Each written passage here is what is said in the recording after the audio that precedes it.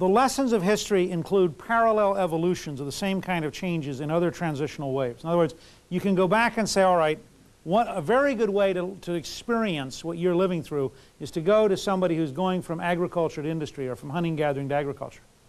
James Michener's book, The Source, is a great novel for doing this because it takes you through a spot in Israel for 4,000 years and gives you a feeling for it. And it starts with hunting gathering and gives you a really good feeling. It's a pretty good novel.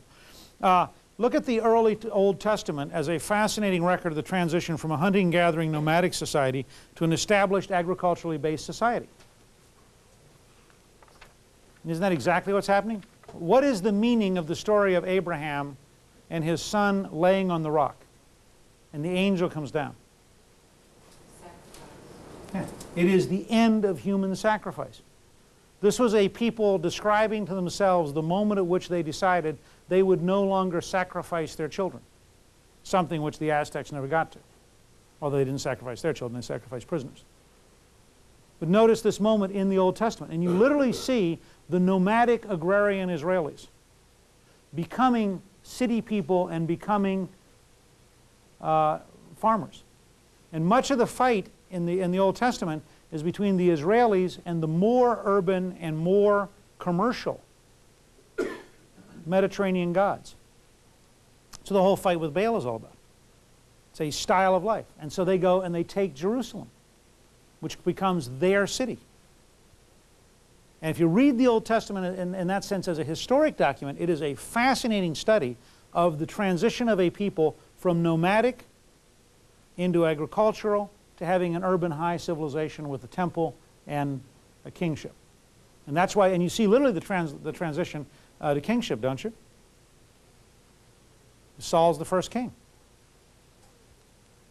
And so you see these patternings, and it's well worth looking at in that sense, literally as a study of the transition into an agricultural society.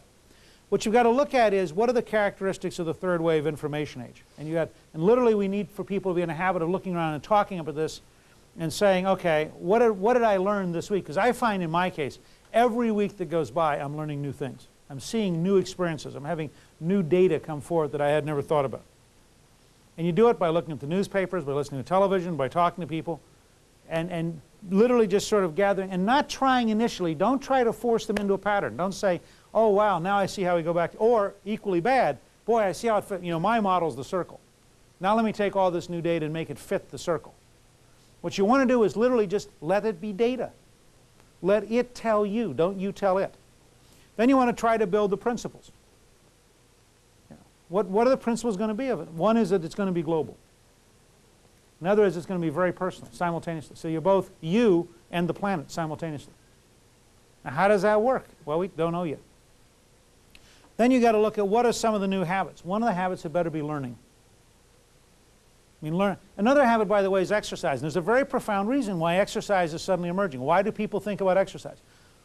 In an agricultural age, what did you have to do? Work. In an industrial age, what did you have to do? Okay, I had an uncle who was a steel worker. He thought the idea of going to a gym was insanity. He wanted to go to a bar. He'd put in 8 hours in the gym. It was called the steel mill. Some things are never going to change. But now you go to the gym first. Why do you go to the gym first? Because you don't do hunting gathering, you don't pull a plow, and you don't work in a steel mill.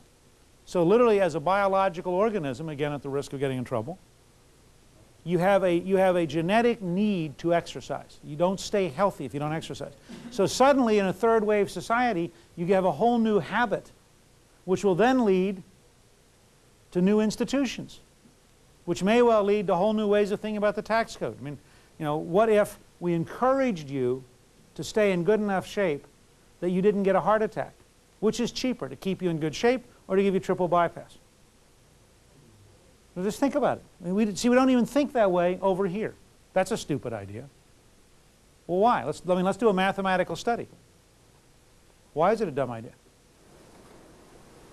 Why isn't wellness a learnable, trainable, habitual, incentivized system? Because it can be if you work at it. And companies that are doing it, by the way, have dramatic drops in cost. Why do they have a gym? Not because they're being nice and coddling people, because it lowers the cost of their health insurance. Now it takes 3 years, but in 3 years' time they are making money by getting everybody to be well. Well, what if you did that as a society?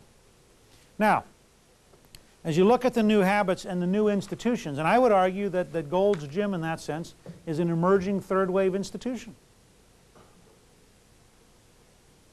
And then you find others. I mean, I think FedEx is frankly a third wave institution.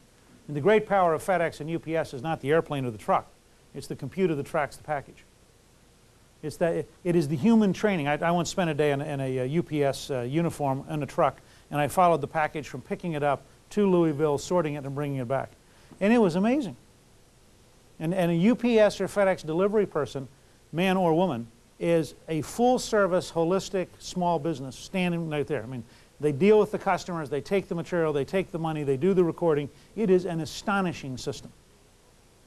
And is, I think, very much a third wave. And so you got to look at some of the new systems of the third wave. And we got to look at and you got to start, and you can start looking around you and saying, what's going to work? Telemedicine, distance learning are emerging systems. The kind of ambulance or helicopter where you have all the diagnostics are in the vehicle. And you're literally doing the diagnostics with the best brain surgeon in the world as you're going from the accident to the hospital.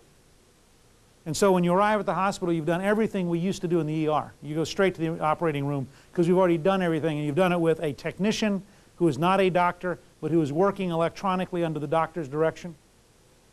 Now that's the third wave, and it's going to happen all over the place. And you got to look at new words and meanings of the third wave information age. I mean, as I said earlier, microwave, fax, which, by the way, again, in the American tradition was facsimile, became fax. I don't know what cellular phone's going to become.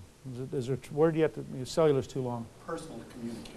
Well, that's right, the personal communication system, which is, by the way, PCS. Read-only memory, CD-ROM. Yeah. What about the French who are trying to freeze their culture by making non-French They'll words? lose. They'll just lose. They're going to have trouble communicating. Sure, and they'll just lose. I mean, you can't, in the long run, keep an entire supra-civilization out of your society. So, you know, they can go through very elaborate. The German, I think, for telephone was far speaker. Huh? Is that what you are, this far speaker? Yeah, I guess I'm the far speaker. That different meaning. I'm the far speaker from the far side. That's a different meaning. That's a different meaning. Yeah. That's a different meaning than the German. But the point is to create, you know, to create that kind of thing. And by the way, that is part of what the problem is in terms of. And I said it as a joke because it was too good not to say. The truth is because we're used to politicians who are here. What I'm trying to do, which is understand and discuss this, does mean that by the standard of this, I am outside. And so that, in that sense, your comment was in a different way true.